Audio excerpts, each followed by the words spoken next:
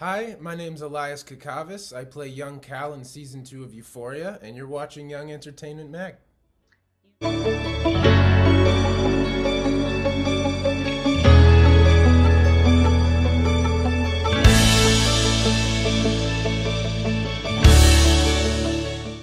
Well, thank you so much for joining me today. You doing good today? Yeah, thank you so much for having me. This is super exciting, and yeah, kind of a slow day today. I'm not on set, so yeah, I'm just kind of hanging around, playing guitar, learning some lines and stuff. So yeah, it's a good day. Amazing. Okay, great. Well, we're going to get right into it. So, what was it like getting this role? Did you watch the series beforehand? Did you know anything about this character when you auditioned for it? Walk us through the process of getting the role. Yeah, so I mean, I specifically remember getting the breakdown from my agent. And this was one of the bigger agents at my agency, and I never talked to her a lot. So I just remember, sending it in and, feeling, all right, it was, I had a good audition, whatever. Try to put it out of my mind. But then she got my number and started texting me and, checking in with me, and I was like, oh, this is different. This is different. And I remember like those 2 weeks in particular where it was just pretty stressful because she would call and like, all right, HBO, you're in the running with HBO, this is great. And then, hear nothing for a few days. Then it was like, all right, Elias, you're in the front. You're one of the front runners for this. And I'm like, oh wow. And then when that happened, so I hadn't seen the show. I mean, because I auditioned when this show was just starting out for Nate. I went up for the role of Nate and I didn't get it, and I was so depressed. I was like, I'm not gonna watch this. Yeah, Kind of like the stick it to the man, like, you don't cast me, I'm not gonna watch your show. totally. Um, and then, I got this opportunity, and so then when they told me I was in the front running for this, I grabbed my parents and I was like, Mom and Dad. So there's this, and my mom did the read with me, and there's some pretty Okay. coarse language in the audition. Yeah. And it was just hilarious watching her have to say those words. Anyway, I'm sitting my parents down, and I'm like, all right, so I'm in the front running for this show, and it's pretty explicit. There's a lot of stuff, and my dad's like, dude, stop. What are you talking about? Of course you're gonna take this role. Of course you're gonna do it. I'm like, whoa, all right, fantastic, Wow. awesome. And my mom was just like, I just want you to be safe. I just want you to stay safe. Very motherly, answer. But Mhm. so then, I was so ready to get, the rejection. Like I got this far and then I get a Mhm. no, but I got the call from my agent and she said, you got it. And I was just so stunned. She was like, aren't you excited? And I'm like, yeah, yeah, no, I'm super excited. Uh, and it was incredible. And I just remember, letting it set in, and the excitement just started building, and I couldn't contain it really. But so then, my dad and I started we watched the entire season 1 together. We talked after every episode about, the themes, and we really watched Cal. And I didn't know until I got the role that I was playing young Cal, because in the Mhm. audition sides it was this character Gil. They were trying to, Oh. yeah, they were trying to hide, I guess it from leaking. And then when I officially got the role, it was like, you're playing young Cal. So then I was kind of able to, watch Eric Dane, and that was Yeah. pretty incredible. That is so amazing. I do have a quick question. Is there Yeah. something that you do to celebrate when you find out, like, I booked the role? Like, do you have a celebration ritual or like your go-to? Um, Ooh, that's a good question. I think I just bought my parents and I one bottle of champagne. Nice. I mean, yeah, I don't really have anything crazy yet. But I'm usually at home alone when I get these calls, and so I just run around screaming and kind of tucker myself out, and then I'm Yeah. good to return back to reality.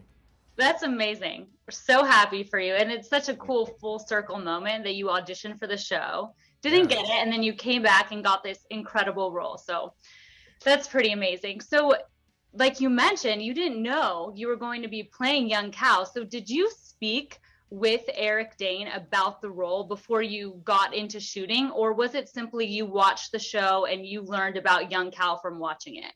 Yeah, I mean, I wish I got to speak to Eric beforehand, but no, I didn't. So I just watched the show, took my notes, learned as much as I could about the character and who he was. But then when we were on set, I'm trying to think. I think it was maybe one of the days where Henry and I shot our dance scene at that bar. Hmm.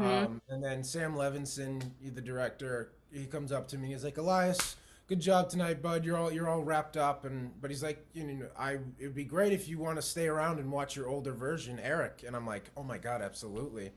So they walked me over to Video Village where they have all the monitors, and Eric's already in there, and he just, in his deep, bellowy voice, he goes, "Is that young Cal over there?" And we get up, we give a handshake, and we go around the trailers and we talk for a little bit. That was the first time I got to talk to him. Was about, it's just about done shooting, but I got to watch him. He was absolutely incredible to watch. He was just the nicest guy in the world to me, telling me, he was a big fan of the work I was doing and, giving me a little heads up for this and that in Hollywood. And seriously, one of the best nights of my life talking to him. It was just so, so surreal. I'd been seeing his face on TV since I was a kid. And now I'm standing next to this guy and he's talking to me about everything and the work. It was crazy. It was That crazy. is crazy. And then he's complimenting you. So I'm sure that was like so surreal. Surreal. And like he didn't have to say all the nice things he did. And then, to go at, not even, after the episode comes out and everything, and he's still, saying nice things about me to Vanity Fair and to Men's, like that was unbelievable. I sent him a DM thanking him, but I don't, he'll never get it because he's got like 3 million followers. But he's an incredible guy, and I'm just so grateful. And it was such a privilege to play the younger Cal Jacobs. Yeah, that is so cool. I love hearing that entire story. So, okay, we are going to dive in here. You mentioned mom and dad are cool about it, so that's good. So there are so many intimate scenes in the 15 minutes that you show up in Euphoria. What was that experience like doing the intimate scenes from an actor's perspective? Is there something specific you have to do to get comfortable? Is it kind of just, I mean, it's so crazy from a viewer's perspective. We want to get inside your head and know what is that like? Yeah, that was pretty strange, but we have, on all sets now, there is a position, the intimacy coordinator, and on Euphoria that was Ma'am, and she was awesome. She was, just huge in terms of making everyone comfortable. And she started, like Rebecca and I had to do all these scenes, and she got us together. And then I guess what happened to make us emotionally and comfortable with each other is Rebecca and I would just go for walks on Santa Monica Boulevard, get to know each other, coffee in the morning or whatever. And yeah, we just got comfortable and we developed this trusting professional relationship. And it turned, some of the most exposing, probably anxiety inducing work I've ever done into Mhm. some of them. It was fun because we trusted each other and we're like, this is a weird business. It's like 10 o'clock on a Thursday and we're naked together in a shower. And it's just like, yeah, it's just, we were able to laugh at it, I guess. And that was just because we were able to build a good rapport and a trusting relationship. Yeah, that is so cool. And that leads into my next question of any young actors who may be faced with the same situation of they book something or they're going out for something and there are intimate scenes involved. Do you have any advice for them or something that really helped you prepare that you could pass on to them? Yeah, I think just know your boundaries. If it makes you uncomfortable, let that be known. And yeah, to just be in tune and on the same page with your partner. So just look out for your interests and for the interests of your partner. You guys are in this together. It's about you two. It's not about whoever else. If this is uncomfortable for you, let it be said. Let it be known. And just, yeah, know what you willing to do. That's Don't great push past feedback. that. Yeah, That's don't push great. past any bound. Like if you think there's pressure, forget them. Let yourself, yeah, share your opinion. Yeah. Okay. So that's amazing. That was exactly what I kind of wanted to touch on next was, I know that there must be a pressure on actors, on actresses when they book something. It's like you don't want to say no when you get this incredible opportunity. So is that appropriate? Can you say, hey, I am not comfortable with this? Do you have that kind of freedom to share what you're comfortable with on screen and what you're not? I think as you know, if you're just starting out as an actor and something you book a job and it requires so and so, and you're uncomfortable with it, if you turn it down, you're probably going to lose the job, and Hmm. that's totally okay. If you're not comfortable with it, don't do it. But as you know, as you start to build a resume and you start to get offers and you don't have to audition and all that Hmm. stuff, and there's something in a script that you really like that makes you uncomfortable, you can work it out with the you know the people behind it. But I'd say starting out as an actor, you know, where it's like you have no say and you're really nobody. It's you know if you're uncomfortable with something, you won't be able to bargain. You can turn it down, and that's totally okay. Yeah, I love that. I love that you're kind of giving that permission for people to say it is okay. I don't have to do this. There will be other things that come my way. So Or, you know, that's great. a million auditions. You know, you'll get rejected a million times, and there'll always be something else. Yeah, For sure. absolutely. We want to know, what are some things you did to get into young Cal's headspace? He had so many different types of feelings and emotions, and you played the character so well. The viewer can tangibly feel every single emotion. You did such a remarkable job at making the audience feel for this character. Even though we have such a hard time sympathizing with older Cal, it's like you made us sympathize, you made us feel bad for him. So, how did you get into young Cal's headspace? So it first started out because I was back home when I got this call. So I'm like, all right, what's the first thing I want to do? Is I kind of different approaches. Like usually you can start from the inside and go out, like emotions and then physicality. I for this one knew the emotional side was going to be pretty heavy, so I wanted to start from the outside in. So I just started, you know, training like Cal would train. I hit the gym every day. I started eating right, running a lot, and then I actually called up one of my buddies from high school who was a wrestler, Momin, and he taught me how to wrestle. For you know, there's probably 2 3 weeks before you know I left for LA, where you know we were in you know the weirdest places, and he was just teaching me how to wrestle, and then we would go to the yeah, some gyms, and yeah, it was great. It was so great. So I started with the physicality because he had to be in great shape. He had to be, you know, a wrestler, and I made sure I tried looking like a wrestler. And then when it came to the emotional things, I think I really started preparing for that a little bit before I left for LA, and then when I got to LA because you know, I didn't want to ruminate on it too much. But it's kind of like so I'm a method actor. That's my training, and that's what I like to do is pull from my real life. So what I did, you know, I'd take parallels in my life.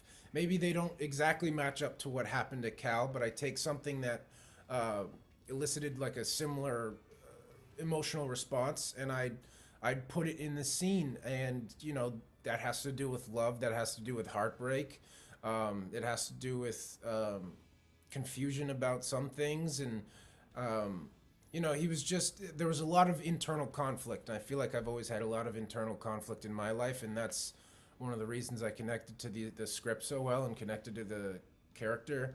And then, you know, on top of that, I had a fantastic director to kind of help me get into the mindset. Sam was always there. I had makeup and hair and costume all get me into, you know, the clothes. And they literally put me in Cal's shoes, and I got to walk around, and they helped me get in there. And then, you know, Henry, you know, I had a scene partner who was there with me, Mhm. who played Derek, and he was great. And Rebecca was great. And it was, you know, it was an amalgamation of all those things that really helped me get inside Cal. That's amazing insight to hear from top to bottom. That's super cool. Will the audience get to see more of young Cal? I don't know. Okay. You know, the response has been far beyond anything I imagined, and So who knows if Euphoria does a season 3 and they want to show like maybe a young Marsha's backstory, or if they're still riding off the story of Cal and Derek. I mean it would be a dream come true to return and play this character some more. But yeah, we'll see. Who knows? Amazing. So speak on that. You said the response was amazing. We want to know, what were you happy with the reaction that you got? It sounds like you were. What was everybody's reaction like to your role? I mean, I couldn't believe it. Like when you think about it logically, like this was a 15-minute guest spot. Pretty much my first thing.